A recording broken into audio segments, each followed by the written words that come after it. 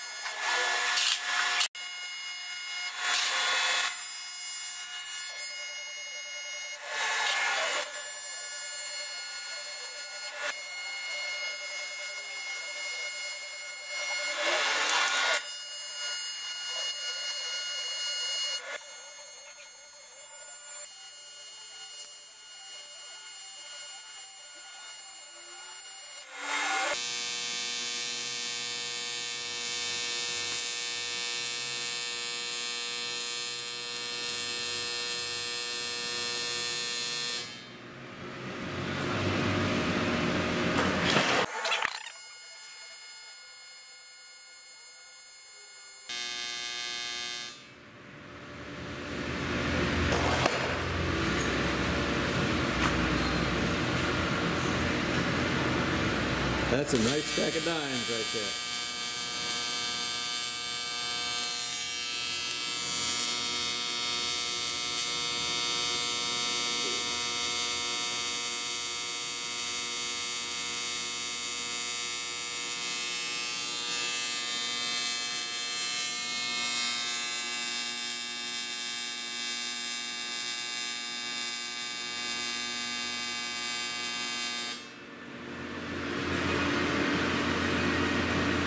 That would be better.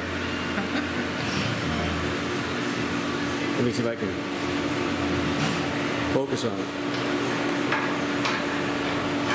Yeah, sweet.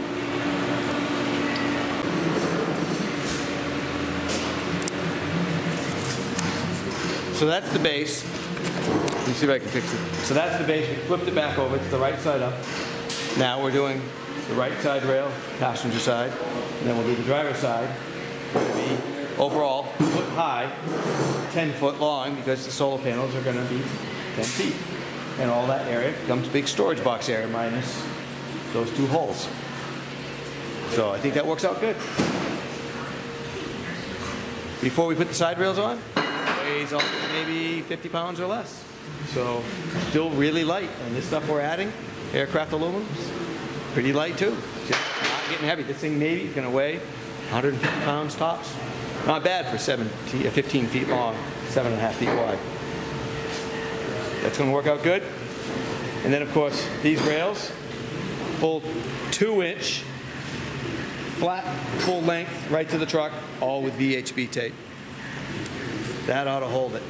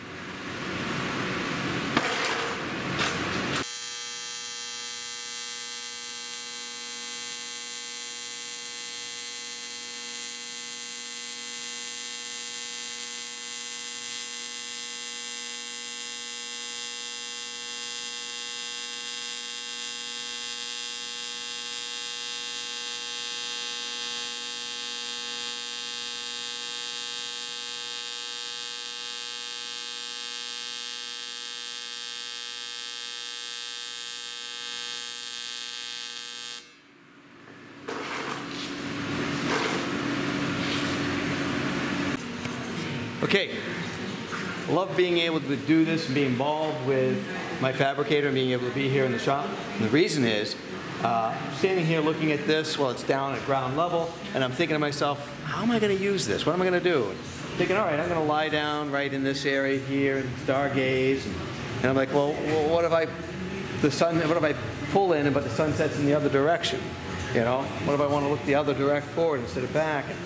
And I got to thinking, like, originally I was going to put this up 6 inches, but now I think I'm just going to go the full foot and run my decking right down to the bottom. So I have this nice 10-inch, 11-inch side rail to hold me in, lean up against. I can still use it kind of for a storage area, for tuck away things if I want to, that it would be, again, they'd be exposed to the outside elements.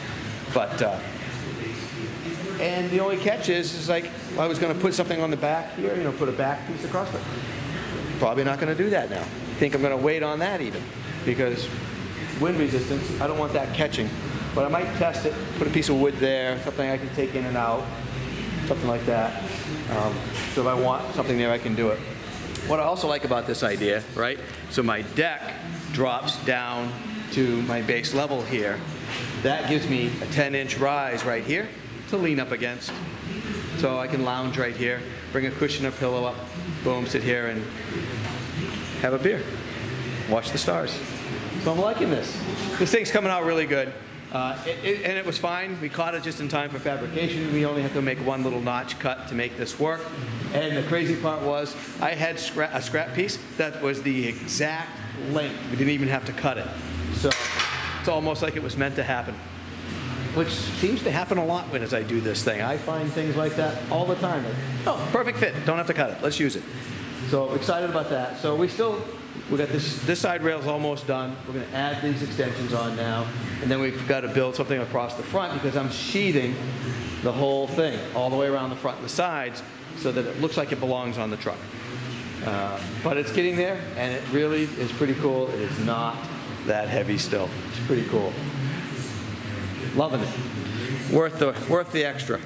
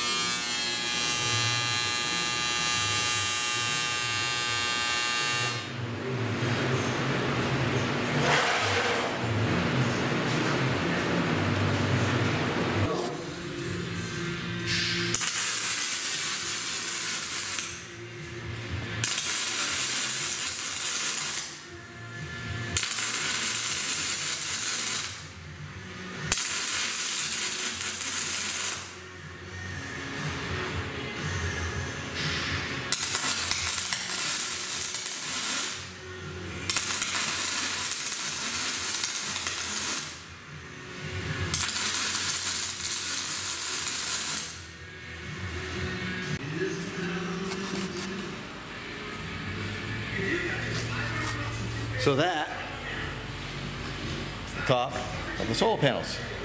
That's the back side of the solar panels. One of them, one of 3. Actually, maybe one of 5. We got to mount that on there, and it has to hinge both sides. That's my trick here. So I want this solar panel to go up, so that no matter which way I park, I got a 50-50 chance that I can lift my panels up in the morning and pick up sun, or in the evening, and get the maximum amount of solar wattage out of those solar coverage. So I'm in the North Country. You got to do that, I think, because we have very limited sun in the winter up here. And so if I get a little in the morning, I got to take it while I can get it. And I can't be charging at 20% of its capacity. I got to get the most out of it. So we figured out a system to lift from the middle. Got to come up with a hinging system so we can hinge from either side, and obviously join these panels together. They're 55 pounds a piece, so that's kind of a heavy set, and it's got a lift. And then eventually it'll get 2 more panels probably added to it. So we'll be pushing the 280 mark before you know it. And then of course the wiring has to run. Now what I got lucky with is the wiring for these panels is in the center instead of at the end. It's awesome, so that I know my length is going to be the maximum based on the lift that we do, and I'll be able to wire for that much easier than if it was on just one end. One day, the end would be low, close to the truck. The other day, it would be 6 feet up in the air. So this worked out fantastic. And I guess, maybe that's the way things go lately for me. That was an accident. I had to get settled for different panels. I couldn't get the 435 watt panels I wanted. Settled for these at 420. Local guy. I was able to buy them locally. Better price. I love doing shopping locally when I can. And I got that feature. Gonna help me. So there you go. All right, I'm gonna put you on hold while we start mocking this up and figure out how the heck this is gonna work.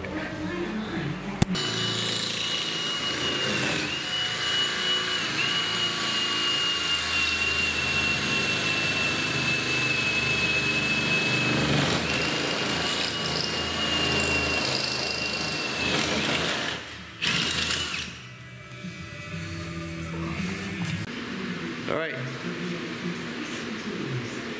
next step, we'll start mounting the panels up and creating the jack for it, pivot points for that, and then the locking mechanism. That's today's schedule. So it's another day, moving forward.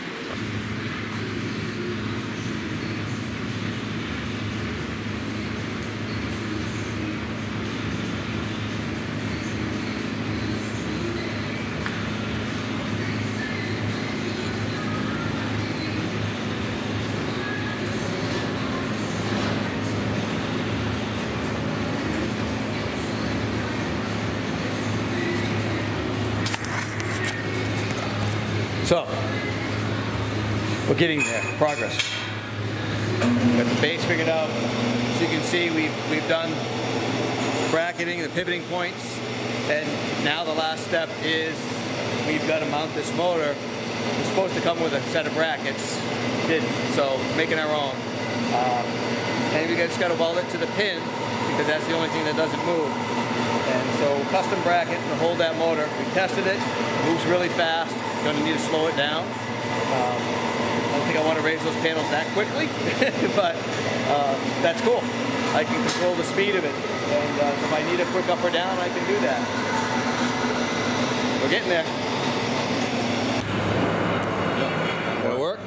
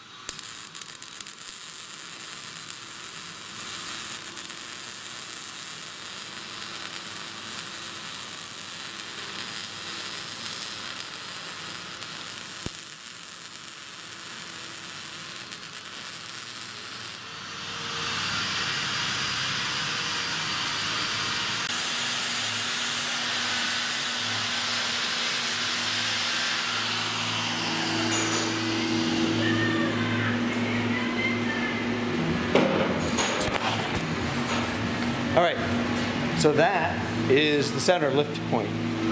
So it just goes up and down and it has to pivot. Now we're working on the hinge aspect of this. Hinges on both sides.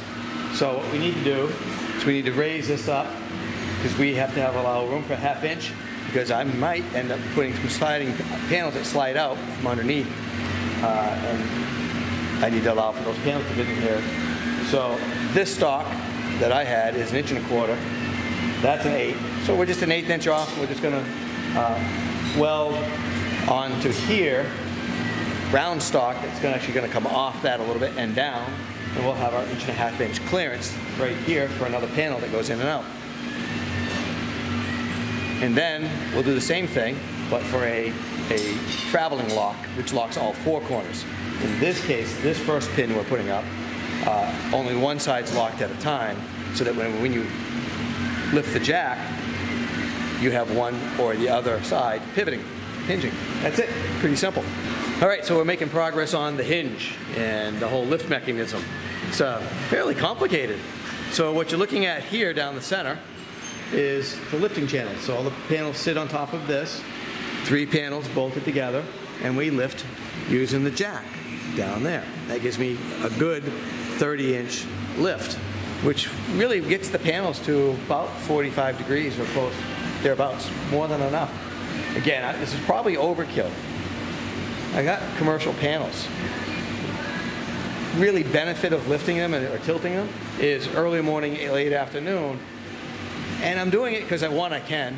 Because I'm at it. It doesn't cost a heck of a lot more to do, maybe a little bit, but it's worth it. 2, some days you might only have the sun in the morning, and I can't wait for the sun until 10 or 11 o'clock for the sun to kind of be 60–70% on my flat panels. I want to lift them up, get that early morning or late afternoon sun, and take advantage of it. And I'll get maximum wattage out of those panels that way. So the panels need to hinge on both sides. That's the fun part. And so first, get the hinge built. And then our mechanism for locking them is kind of ingenious. When one side's locked, the other will be unlocked. That's for tilting. Those are my tilting hinges. Then I have a traveling hinge where all 4 corners are locked, period. And at minimum, I got to put a safety switch on that, I guess, to make sure I know that they're locked, because this is, again, 9 feet up in the air. I got to be really careful to make sure I know that it's really locked. It has to be something that's really solid. So those are actually going to be, I think, spring mounted. And natural state will be to be locked. And so a little solenoid will pull a cable and it will unlock them. And again, I only need to unlock one side with the side that's being unlocked for the tilt. Complicated as hell, I know. But we're getting there. You'll see it when it comes all together.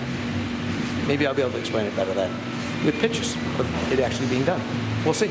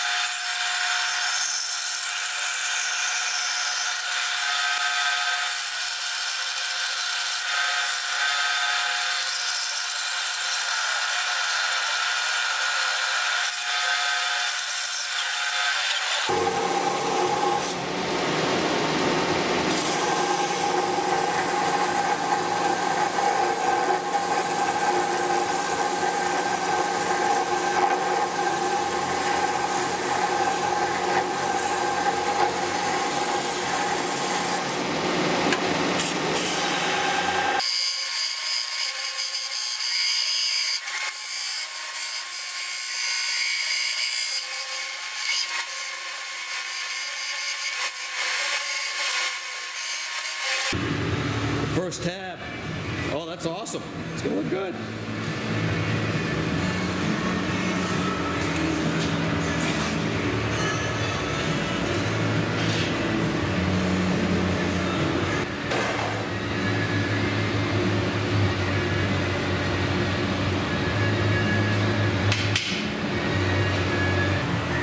Yeah. That's a lot of panels, my friend. 420 watts a piece. Holy crap. Hold on. Go slow. I ain't got a choice.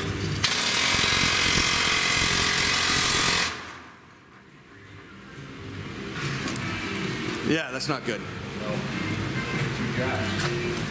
She's lifting that, your whole back end, not this end at all.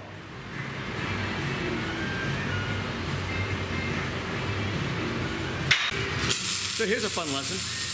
We tried jacking up the panels now that we've got them mounted with the one jack, which is not centered, and it doesn't work. It did want to twist. Too much weight on one side, too much twist in the panels. We were hoping that the panels would be a little stiffer. Not the case. So we're mounting a second jack. So same exact method, just further down, again off center, not even really at the third point, but hopefully that with the channels and everything that we're using, hopefully this time it'll be stiff enough. Now, the fun part is, you've got to sync those two jacks up. So, a couple different ways of doing that. Motor, maybe able to adjust the speed, because if you get two different motors, they can run at different speeds. Length of the wire between the source and all that can affect the speed of the motor and the timing. The other option is to put a chain between the two and just link them up. So, we'll see. Got to figure that out next.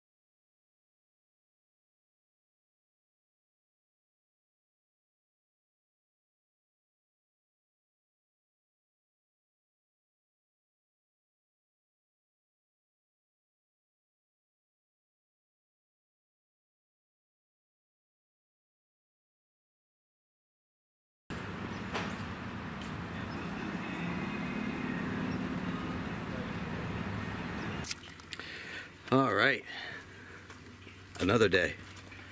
We're making progress every day. If you're watching this video, I'm thinking this segment that I'm taping right now is part of a whole series on that. My roof rack that went up yesterday, late yesterday. Thank God it was just warm enough to do. I didn't get a chance to narrate any of that, I'll tell you what was going on, so I'm going to kind of give you a recap of what happened. So we got the whole thing built yesterday, along with a couple other little fun projects I'm going to show you real quick we did. Got the rack mounted, we tested it with one motor, with one jack. It didn't work, we had to put a second one in. Had it, so it was all good. I just don't have the motor for that, and I don't have any of the wiring figured out. I got to put a rheostat in to adjust the speed on those. I'm going to use that to adjust the timing as well, I think. Hopefully, by adjusting the speed of each one individually, I can get them so they open consistently. And I have to put limit switches on all that. So that thing has to shut off as soon as it's all the way up. It has to shut off when it's all the way down. In fact, it can't even come all the way down. I actually am using the jack to lift it up and hold it level a little bit, hold it square, and that's holding the panels down as well. I am still pinning one side and locking that down as well for what we call a travel lock. So we tested all that, though. It all works. It's going to be fine. Obviously, lifting solar panels is a scary thing on a windy day, so you're careful about doing that. So I'm going to get up there and check that out today. There's a few little things we didn't finish. I've got to wire that. I've got a bunch of all kinds of work to do, so I cannot put the siding or the sheathing on that I want, but I am running white aluminum down the side and along the front so that it looks like it blends right in with the truck. It's just going to look like an extra tall truck box. I'm hoping it kind of looks factory. I think that was a great idea, because it doesn't look bad by itself, but if I can smooth it off, close it in, it becomes a storage box up there too, and nobody will know what's in there. Now the back part up here, which if I can get you out of the sun here a little bit, you can see is open, because I can go right up there onto my deck, or I'll be able to go up through a future skylight right in there and go up onto my deck. So that's how that works.